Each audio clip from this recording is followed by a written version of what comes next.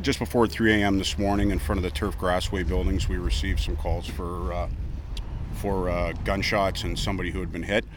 Police arrived, located one victim in front of the Turf Grassway complex, and a second victim was located here in front of 2801 Jane Street. They have non-life-threatening gunshot wounds. We need to hear from witnesses, and we need to hear from the residents who see these events take place and that know what's going on.